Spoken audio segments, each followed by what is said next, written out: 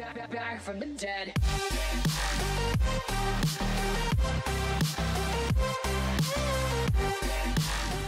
Hey guys, FrozenX here, and today, well, I don't really know how to describe it because today is the same day as all my other 3 videos, but yeah, pretty much I want to talk about the percent, or 10%, sorry, just percent, yep, just percent, don't need to give a figure before that number, just percent, the 10% tax that goes on to a market. And I want to talk about where that's going and where I think it should be going, because right now where it's going is I have no fucking clue. Why are they taxing us? Like, taxes are supposed to be made so the government can keep things running. Like, you know, our roads paved and pay for like emergency services and things like that. What are we being taxed on? I don't understand. That makes no sense. Considering you can't even buy more, buy more of the premium currency in the current build of the game yet, it's just in the state of all of the currency in the game is slowly disappearing, which, yeah, no, that's not how you want to have a game with premium currency. If all the currency is slowly disappearing, well, do you see the problem there? Yeah, you do. Well, I did some research and I went on Alexi TG's Reddit, and he says that some of it's going to leaderboards. Well, my first question is, what fucking leaderboards? I don't see any leaderboards. I have looked too. Trust me, I have looked. I don't know what they're talking about, but even if it is going to the leaderboards, that is a very small amount that's going to the leaderboards, and there is a lot of taxes going in, which is ridiculous. I see this being resolved in a couple of ways. One, take out the tax. It doesn't need to be solved. Doesn't need to be there. Has no purpose being there. Just, I mean, you're just pissing off your player base by taxing them. Like, god damn it, I pay taxes in real life. I don't want to fucking pay taxes in video games too, man. This shit's depressing in real life, and even more depressing if I have to do it in real life or in video games. So, yeah, take it out. I'm quite happy with not being taxed. I won't complain at all. I'll actually be quite happy if you don't tax me on my video games, to be real with you. Don't know who wants to be taxed on their video games, but 2, if they're going to have that tax implemented, there needs to be a way to actually earn the premium currency, which is exactly what I think they should be doing. I don't like games where you can only buy the premium currency. You should be able to earn it as well, and I don't mean like building a part and then selling it on the market from someone who did buy the premium currency. How about we do something more like there are tournaments at once a week, or if, you know, completing an invasion raid, you get 20 of the premium currency. I mean, the invasion raids right now currently don't give jack shit, so giving you a little bit of premium currency won't exactly speed up the process of building anything, but it'll at least make people feel better, feel like their taxes are going somewhere and whatnot. Like I said before though, I think tournaments would be cool. Not really in the sense that you're probably thinking, but just they say like, okay, every other weekend we're going to have a tournament, but like we track your stats. Whoever gets the most kills in PvP matches gets the, you know, reward, which is, you know, well, whatever amount, and then there's like a second, third, and fourth, probably up.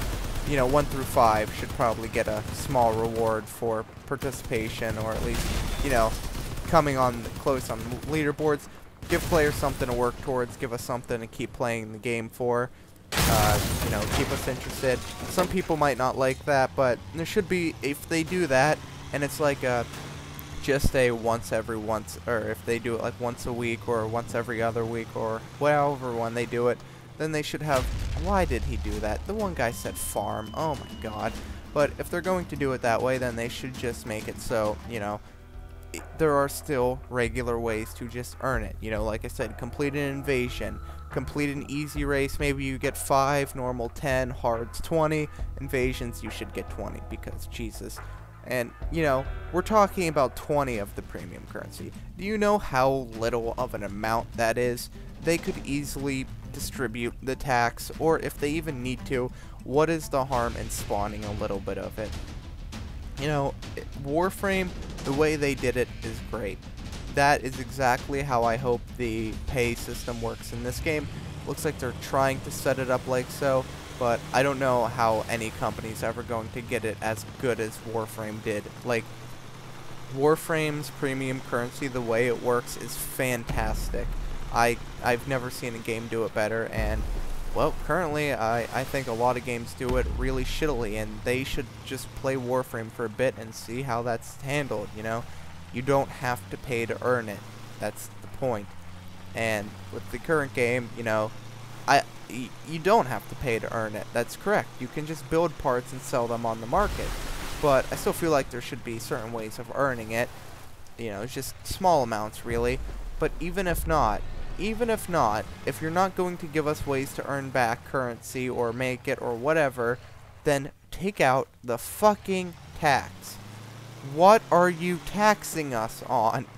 Can someone tell me, please? Like, what is this so they can have the maps rendered on time for each game?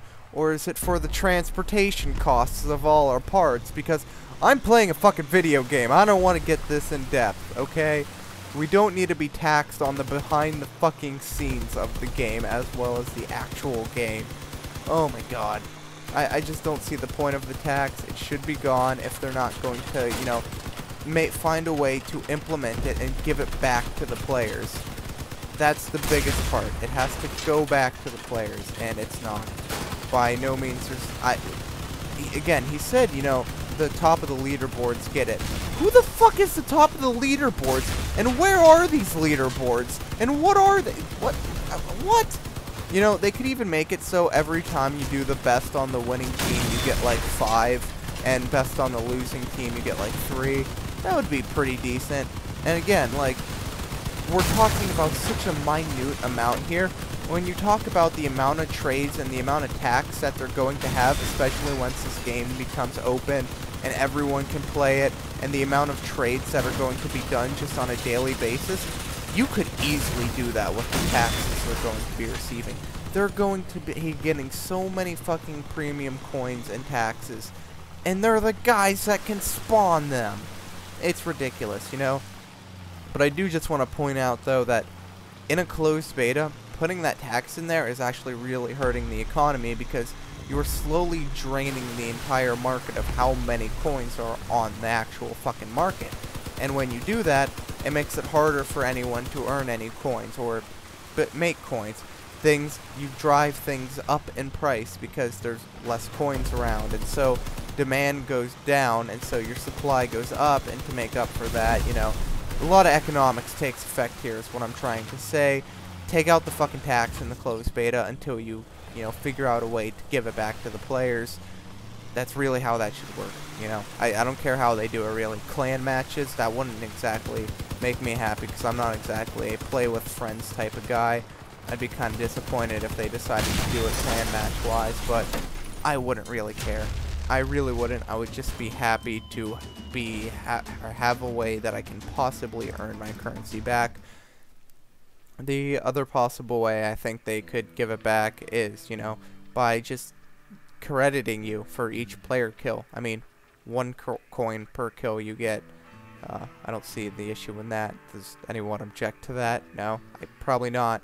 But when you talk about the taxes on the market, like I said, they're getting so much money. There's no way they can, like, can't just give this back for the top players of each game. Maybe they should just take the top 3 players of each game, and winning or losing, so, you know, victory or defeat, the top 3 players will get, you know, like 5, 3, and 1 coin. You know, it's not much. Won't make a huge difference. It'll probably usually never really add up to, well, it will add up eventually, but you know, for the most part, it's not going to be like a make or break thing like, okay, I want to go buy this part. Alright, I just got to play some more PvP and do really good to get it. No, it's just kind of an incentive to play as a team player, but for this to work, we need to revert back to the fact that people need to play as a fucking team. So, you know, if you're going to make it so the winners or the best players of each team get the, the coins, then you also got to make it so you players who are doing more than just, you know, killing can do well. You got to make it so it's like taking the objective is just as efficient as it would, or as killing a bunch of players would be.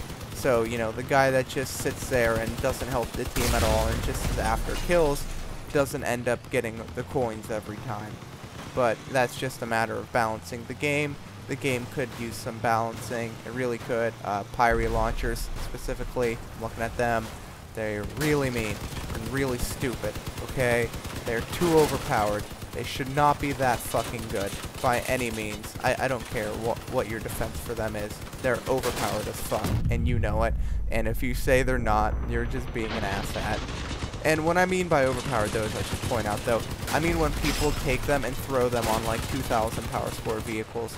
If you're using your Pyre launcher in like 3,500 plus games, even 3,000 plus games, by all means, dude, you're doing it. You're fine. That is not overpowered at all. When you have enough armor that you can take a couple missiles, that's fine.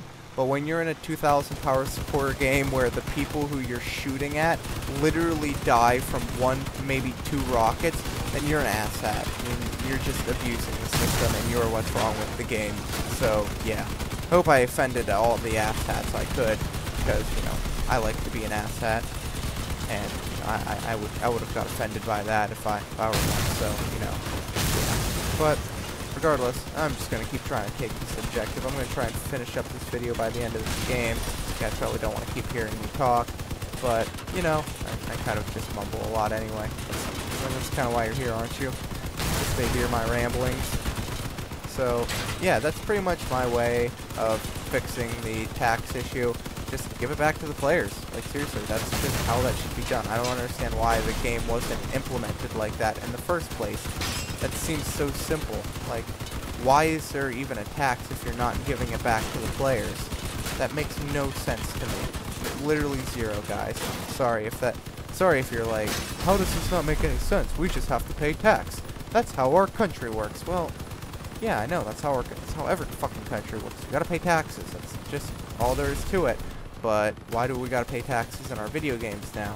This isn't Sims. This isn't like an Arma 3 Life mod. I don't need to pay taxes on my fucking video games, guys. But yeah, that's pretty much it. Hope you guys did enjoy, and hope to see you in the next one. You know, comment, like, subscribe. You know the whole drill for YouTubers. Peace out, guys.